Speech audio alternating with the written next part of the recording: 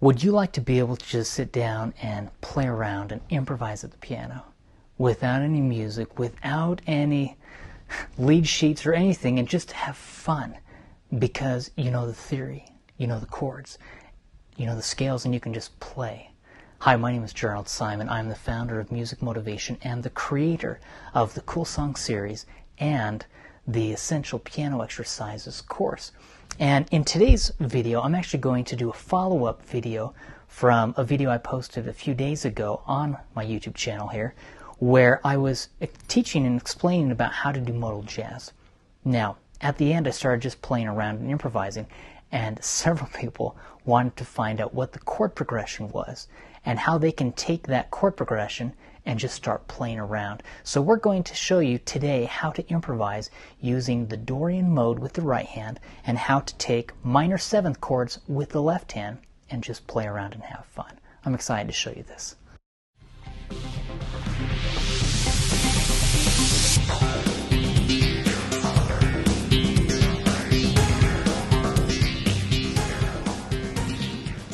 So in the video today, we are going to take a simple chord progression with the right hand and the left hand, and we're going to break it apart. Now, with the right hand, we are essentially taking a C minor seventh chord, and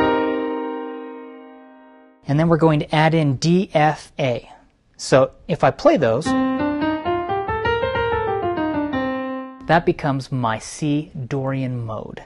Now, Dorian mode, in my previous video, we talked a little bit about the modes, and we go into more depth in my Essential Piano Exercise course, but the modes, easiest way to think about the modes, I tell students to think about a phrase, I don't play like my Aunt Louise. Imagine you have some aunt named Louise. She's phenomenal. She's amazing.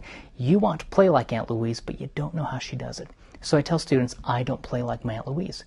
I is Ionian, don't Dorian, play Phrygian, like Lydian, my Mixolydian, Aunt Aeolian, Louise Locrian. We're just going to talk about Dorian today, so don't even worry about the rest. To create the Dorian mode, whatever key you are in, you're going to take your third and seventh intervals and go down half a step.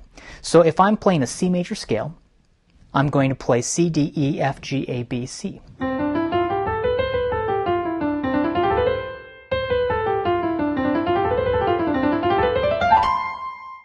That's my C major scale. Well, the third and seventh tones from that C major scale is E and B. If I take those and go down half a step, with each I will have E flat and B flat.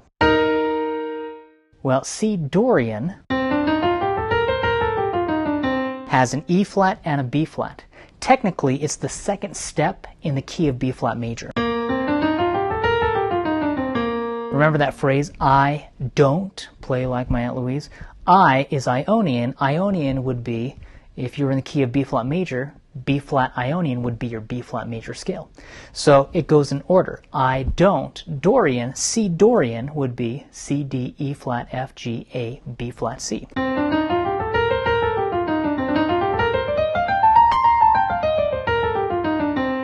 Well, the right hand is going to take those notes and just play around with them. The left hand, we're going to follow a simple chord progression. We're going to play a C minor seventh chord in root position. So I have C, E flat, G, B flat. And then I'm going to go down, and now I'm playing an F seventh chord. In root position, it would be F, A, C, E flat. First inversion would be A, C, E flat, F. We're going to play second inversion, which is C, E flat, F, A. So again, C minor seventh chord root position, and then we go down to an F seventh chord second inversion. And then we're going to jump up and go to a D minor seventh chord root position, and then we're going to jump and pull these two fingers down. Now this is a G minor seventh chord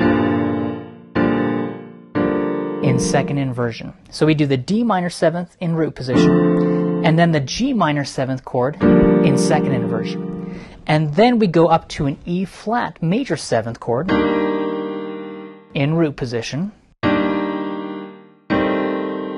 And then we go down to this chord right here. Technically, if you think about it, there's your A major seventh, There's your A seventh. There's your A minor 7. A minor 7 flat the 5th would be A, C, E flat, G. Okay, your half diminished 7th. Well, we are inverting this. See that right there? That's my A minor 7 flat the 5th. Or you can also think of it like a C minor 6th chord in first inversion. And then we'll go to a D minor 7th chord. And we will end with that G minor 7th chord second inversion again. Now, that may be a lot to remember, but that's it. Watch. C minor 7th, root position. F dominant 7th, second inversion. D minor 7th, root position. G minor 7th, second inversion. E flat major 7th, root position. You can think of it like a C minor 6th first inversion or an A minor 7th that we've inverted, second inversion. And then we go to the D minor 7th, root position, and the G minor 7th, second inversion. That is what we are doing with the left hand. With my right hand, I'm just going to play notes from the C Dorian mode. C, D, E flat, F, G, A, B flat, C. Watch this.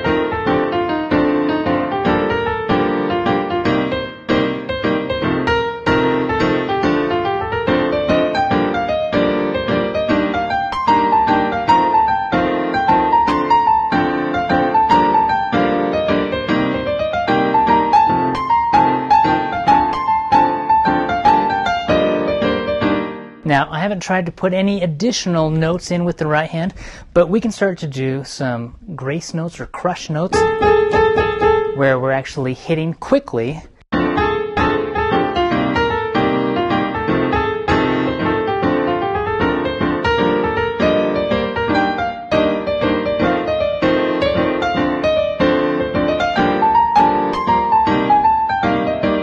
Now, we can also start to do the chromatic scale with the right hand.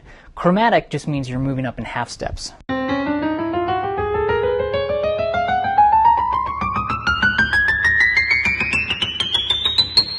Going up or down in half steps.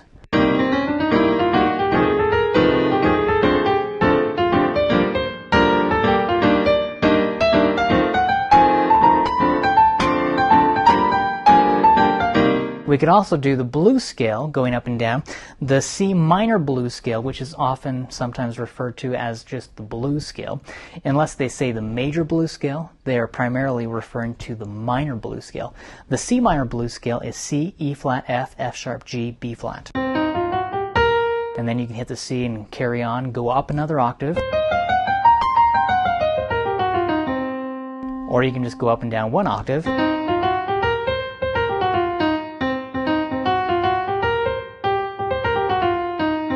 Well, we can do that same left hand chord progression while the right hand is improvising with the minor blues scale. Watch this.